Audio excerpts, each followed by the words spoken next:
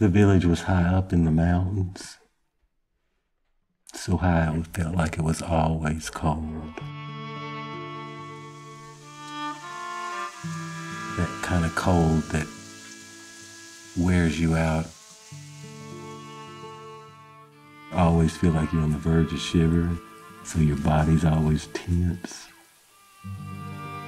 The whole village was like that, braced against each other, through layers of clothes, through layers of life. Above the village, on one peak, lived this gentle flame, so gentle, if you touched it, it wouldn't even burn you, but yet it would warm you. And on the other peak lived a gentle breeze, that kind of breeze that goes through your whole body. They had been watching what was happening in the village for a long time. Flame was like, if I could just get down there, I could warm them. The breeze was like, I could go to them, but what would I have to bring? One day they got together, and it came to them both. I could ride you down. We could go down there together. The next morning, that's what they would do. The people were in their usual braced way, but something came through, and it stopped them in their tracks. They knew something had just passed through, and they knew that it felt good, and they took it in.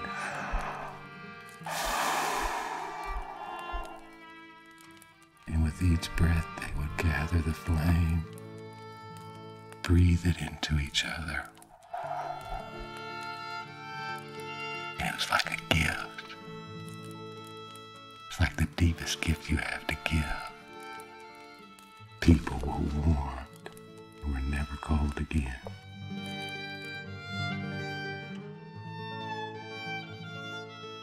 You know how you play the game where you roll your dice and your guy goes 2 forward and 1 back, and then maybe you get lucky and this and that, and you go round and round and round, and finally you reach home base where you go, ah.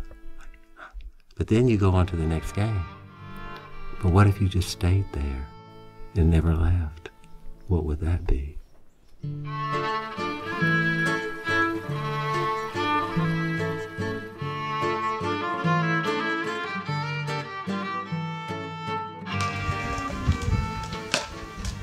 We end up putting on all these layers of skin, layers of denial about who we are, and we have to find places where we can peel off the layers.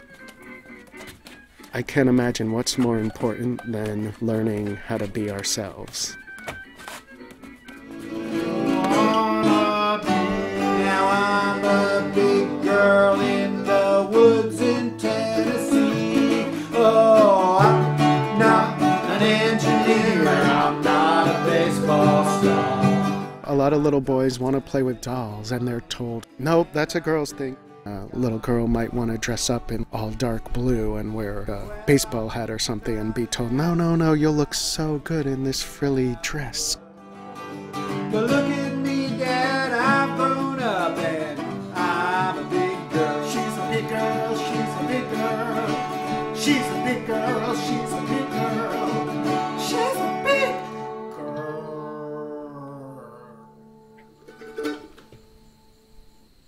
How people can continue to live in this picture of the world where sex is just like 1 or 2 ways, I don't know. Because the more we find about each other, we realize that there's so many bizarre things going on out there that you cannot begin to imagine. I heard that it was a lot of drag queens in the middle of the woods.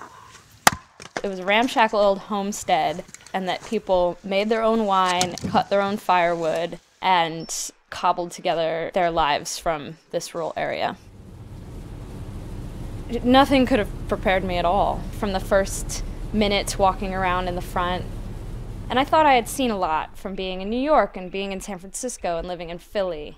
But really it blew my mind. Just seeing the various forms of gender expression. Idyll was the first place I put on a dress since I was 5.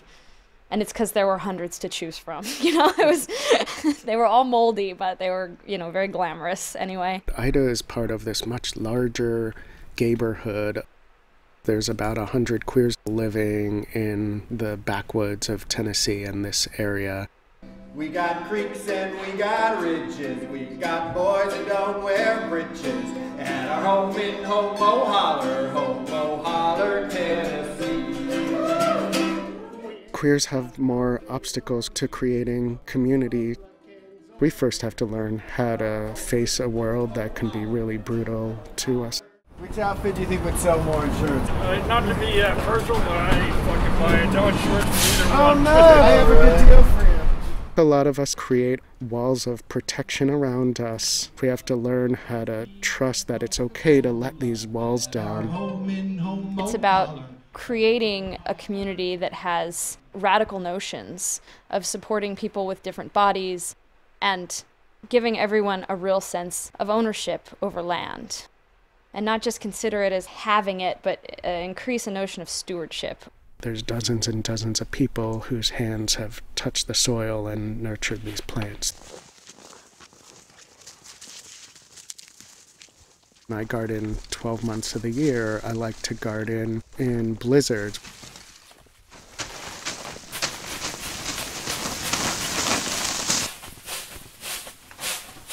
There's a natural buzz I get out of picking lettuce or arugula or broccoli in the dead of winter and eating it, and it's so sweet.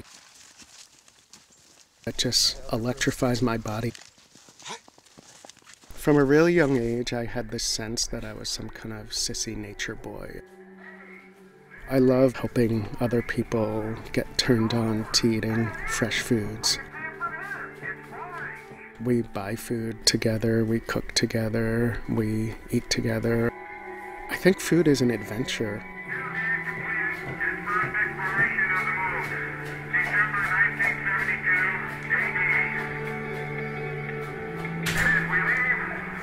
In a fast food nation, food has become more of an alienated individual experience for a lot of people.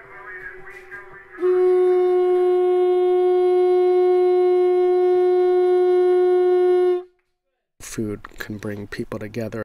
So much of communication is virtual. People learn to use technological tools sometimes as a replacement for communicating directly.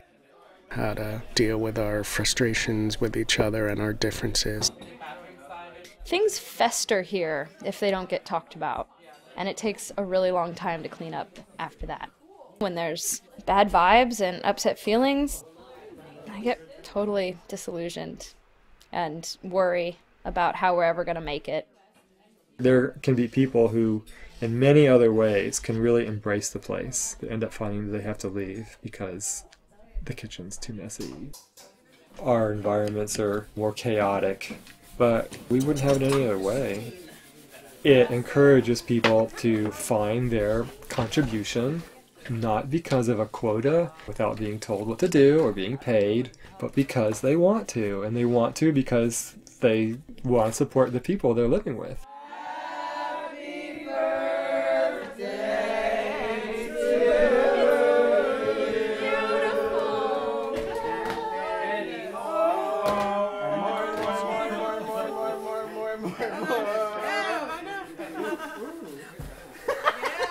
Sorry, you can take a breath. We have made it through some pretty hard times. We're gonna figure it out as a community, and we always do. We have such an extended family that reaches so far. People all over are stepping up and doing amazing things for this land. We're like a little part of the octopus, and then I can hear them buzzing. A lot of times people arrive with a tightened and guarded body. How the hell can a person go to work? After some period of time, they're definitely a lot more relaxed. We try really hard not to fall into a hierarchical power structure. Sometimes people fall into natural roles. I sometimes feel like I can't contain the Jewish mother within me. I hope that comes across in a very loving, giving, nourishing way, and not a smothering, controlling way. Oh, Betty's gonna talk. It is a toasted English muffin with butter, and I brought you each a piece of cake. You are the sweetest ever. Oh, look. Queer has a lot to do with challenging dominant conceptions and dominant constructions of what people should be and how they should be. I have been out working on construction projects and have had the strange visitor who has never been here before hear them walk by and say, "Was that a girl?" You know, and of course, you know, whoever happens to be around is like, first, don't assume it's a girl. Second, girls are carpenters too. Third, do the dishes. You know, like, queer gender expression kind of just wants to kick those notions in the teeth, encouraging people to live in their form, whatever form they take. And it's fine to change it, to make it more like the body you want.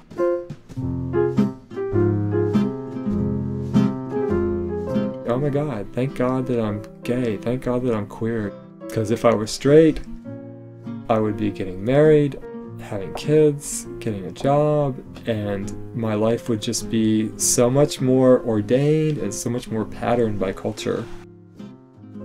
The gay assimilationist attitude. They essentially want to be perceived as not different from straight people. Fuck that. You know, it's like, why would you want to throw away, you know, this opportunity you have to step outside the bounds and design your own life and just do the same thing? These people, you celebrate your difference. Step away from the mainstream culture and celebrate your difference.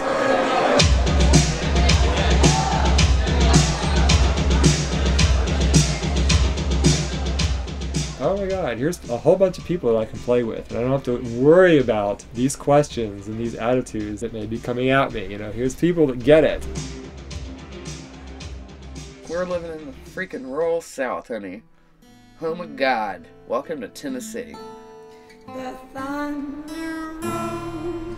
There's a storm. The thunder rolls. There's a storm. The thunder rolls.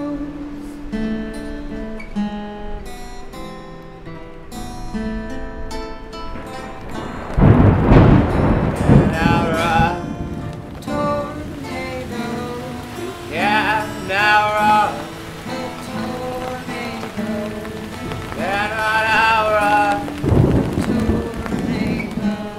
away the sun.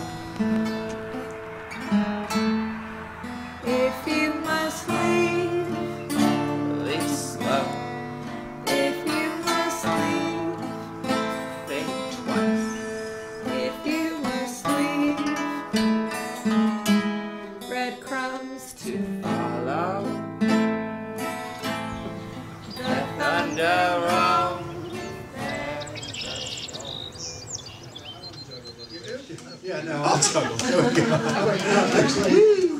Ida being staged in this ultra-conservative right-wing area, the stronger bonds we build with them, the more accepting they are of people who look really different and act really different.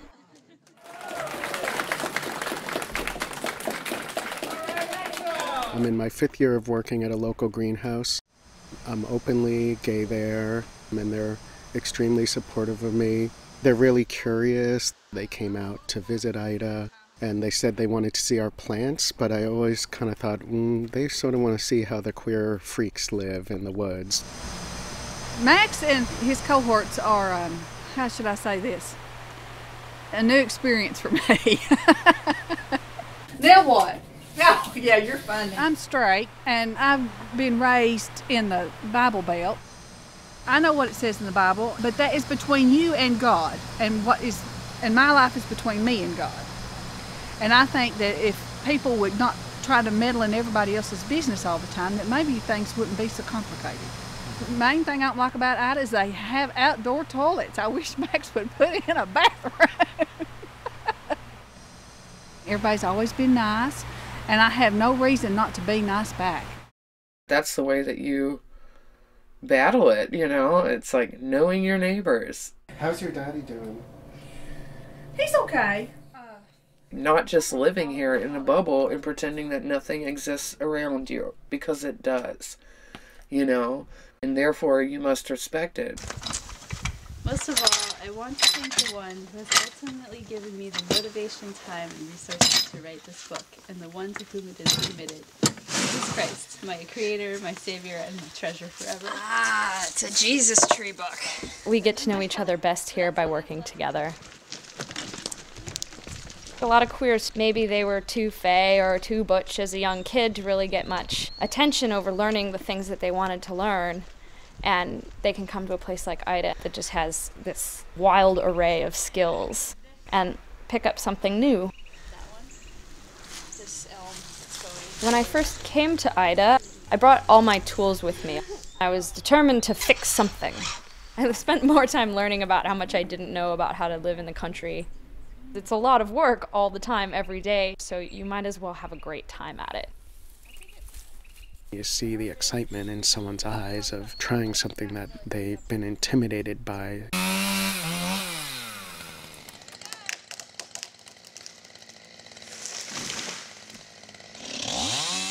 A lot of people move to rural environments with a very romanticized view of like homesteading and cooking food and growing food and chopping wood, and then sometimes run into walls because we learn that some of the work is really hard.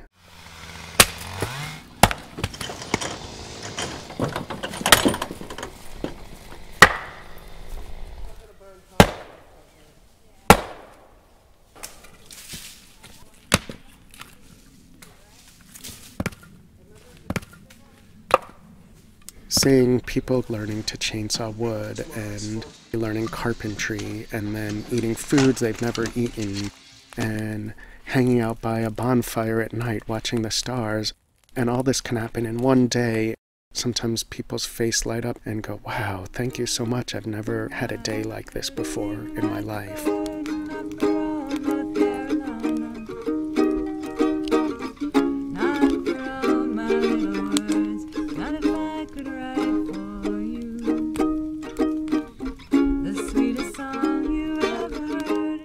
Living rurally does make it a little bit easier to slow down and listen to what's going on. You know you're gaining a different kind of awareness. My night vision changing, basic senses begin to shift. Cycles of birds and bugs. It's an amazingly comforting rhythm. From the smallest little bitty things up to the deer that might eat the garden. I don't even really think about what the plants need. I just wake up and start feeling it in my bones.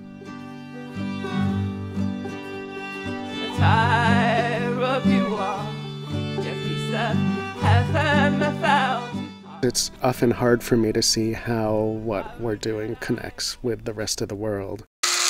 Our day-to-day lives can be so mundane.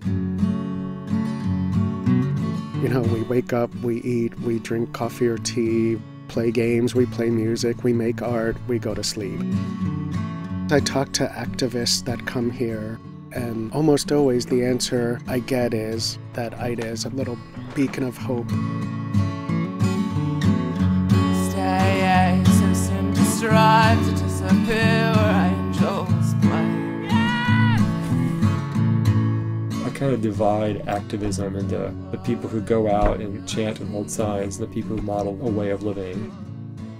We're able to demonstrate that you can live comfortably and happily consuming so much fewer resources. We create our wealth and our happiness from our interrelations with each other. You'll crack a smile and watch it end. It's great, but it's got problems. If we create too much of a romanticized vision of what Idyll is, it might make it harder for us to deal with making it what we really want it to be. If we want the greater society to change, we need to figure out how to work on ourselves. This space changes a lot of people's lives. It changed mine, you know. It changed everyone who lives here. The melody will dim the tongues with sparse words. They're all finding solidarity with each other. And I think that that is queer. Following the many trails writ to veil the sudden turns. Historically, lesbians hung out with lesbians, and gay men hung out with gay men, and I think queer is just like opening its arms to everybody. All on the off chance that it can't get worse than this. Don't put me in a box and tell me I can only hang out with those crayons. You know? Queer is taking the whole box of crayons and then putting it on the damn stove and it melts. Like, for real. And the wind won't hold your hand. As queer people make their alliances in the world, defuse fears, and step more easily, they're changing the larger culture. And they're making the larger culture an easier place for everyone who wants to self-direct their life experience, including people who may not be queer identified. We need less divisive movements. Radical movements are really good at tearing each other apart and becoming increasingly small cells. Sometimes on bad days, I feel as though we're losing. I feel as though the thinkers and the feelers and the lovers of the planet, we're losing. We can't continue to shove other people into poverty. We can't continue to poison everything we eat and drink. And we really do need some larger umbrellas for organizing. Our work here is at least laying some groundwork for having a strong enough network, a well-organized enough network, a skilled enough network to actually come together. Rack the blood, track the embers, chasing memories postponed. Times when neither strength nor the will to carry on.